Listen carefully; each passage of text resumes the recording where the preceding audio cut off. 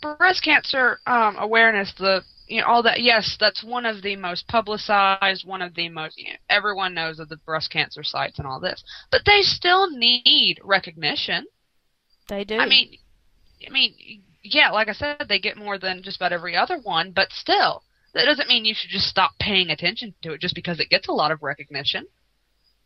But, could you imagine if these people who were offering to pay for something as vain as giving a small-breasted woman a pair of fake tits, if they put that money towards ending world hunger, if they put that money towards the research for breast cancer, if they put that towards, something a little more valid than just giving some poor minuscule housewife, a bit of a jolly. Imagine what the world could do. Exactly. I mean, it's all a matter of people just put their priorities in all of the wrong places. I mean, yeah, sure, I'd like a larger set of boobs, but you know what? Out of all the things in this world that matter, that's one of the things that sits right at the bottom of the list, because I am who and what I am, and you sort of got to play with the hand you've been dealt, really.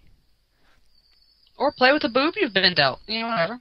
Yeah, however it may sit. I don't know. Ooh, okay. Yeah. Does Florida have a vampire problem? I don't know, does it? I don't know, but according to this news article, they may. October 3rd. Ooh. This past week, a 16-year-old male was found brutally murdered in St. Petersburg, Florida. Police suspect it's the work of a vampire cult after one of the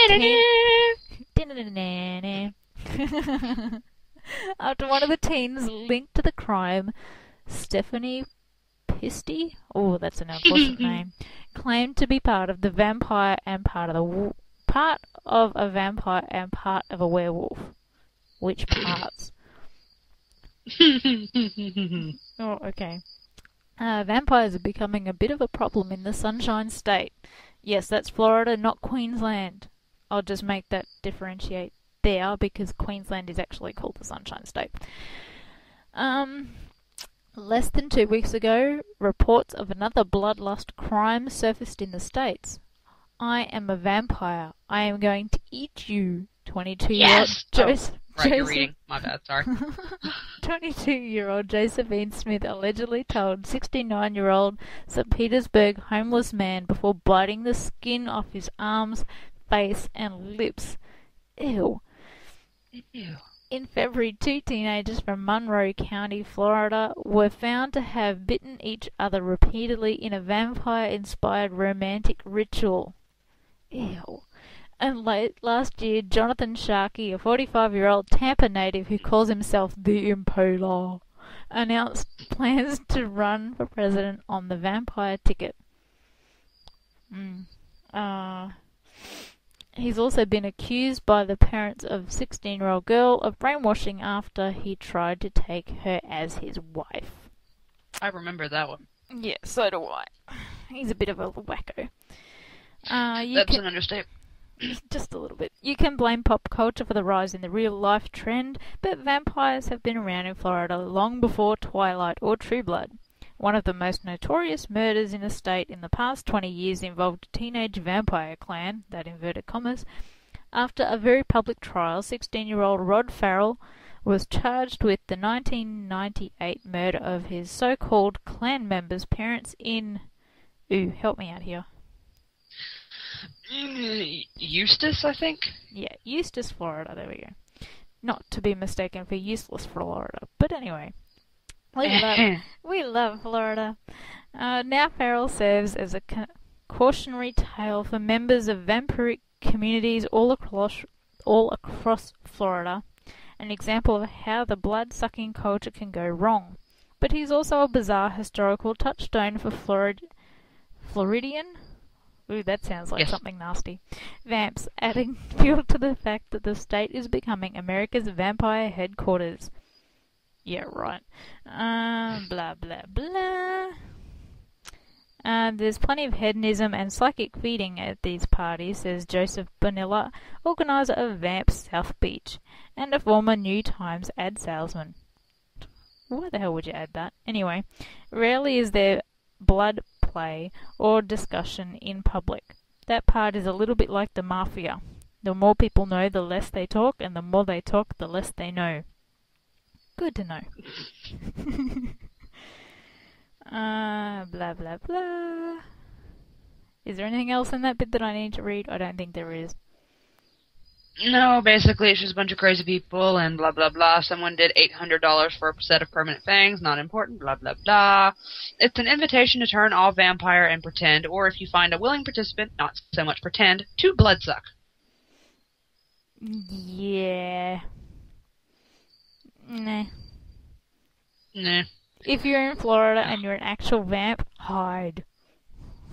Yeah, definitely. I mean, granted, this actually reminds me of a friend of mine who grew up in Florida, or not grew up, but she moved to Florida at one point. And, I mean, it really is a problem. It really is. I mean, like it said, long before Twilight. I'd say probably about even longer before, like, Anne Rice's Vampires came out, which Interview with the Vampire was written in, 1970, I think? Something like that. A really, really long time ago.